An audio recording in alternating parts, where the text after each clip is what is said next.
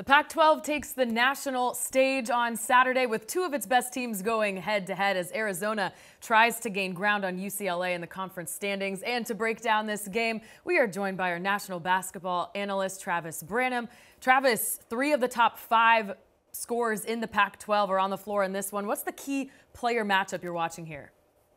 The key player matchup in this one is between the two power forwards, and Tubelis and Jaime Jaquez.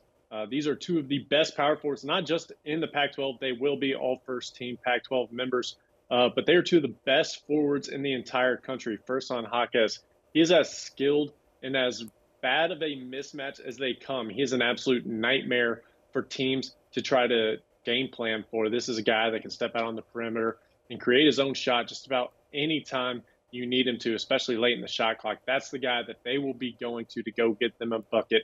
And then on the other side, you have Tubelis, a highly skilled, again, another highly skilled power forward, but more of a bruiser, guy who can get to the rim and score on the low block at the same time. Just, again, 2 premier college players going head-to-head this weekend.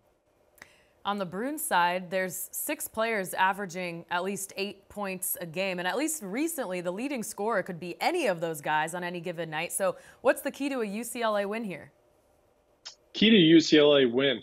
Obviously, you're going to want to get Jaquez going early, but alongside him, you have another extremely versatile and another guy who's a serious mismatch alongside him, and Jalen Clark. They are going to want to establish him also early in this game. You know they're going to be trying to go to Jaquez throughout the game, but if Jaquez does have a hard time getting things going, you want to go to Clark. And again, this is going to be a guy that could cause some serious problems on the perimeter for Arizona. You're going to want Courtney Ramey to step up if you're Arizona. But again, Jalen Clark is a big, physical, athletic wing. And then outside of him, it's going to be a big day for the bench. You're going to need a Dembona and Mac Etienne to come off this bench and really provide some reinforcement when you're going after guys like Umar Ballo and, again, as well as Tubelis. Those are going to be 2 of the keys for Arizona in this game, and you're going to really need some good minutes off the bench. All right, well, you mentioned a lot of stars in this one, but what are some NBA prospects to keep an eye on?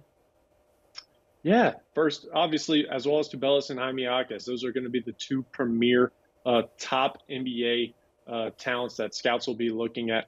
Alongside them, you have Pele Larson, another very versatile and skilled wing / guard, whatever you want to call him. He can do a little bit of everything coming off for Arizona.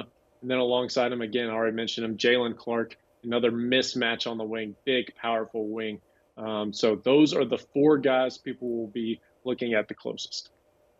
All right, we got the top defense versus the top offense in the Pac-12, so something's got to give here. Who's your pick to win it? This will come as a bit of a surprise coming off the recent struggles of Arizona, but being a home game in Tucson, I am actually going to go with the Wildcats. I think Tommy Lloyd is going to be really working to get his guys as focused as possible. They've dropped 2 of their last 3 to Washington State and Oregon, so they've had a bit of a disappointing stretch. So this is going to be a big opportunity for them to redeem themselves and kind of right the ship and get back on track.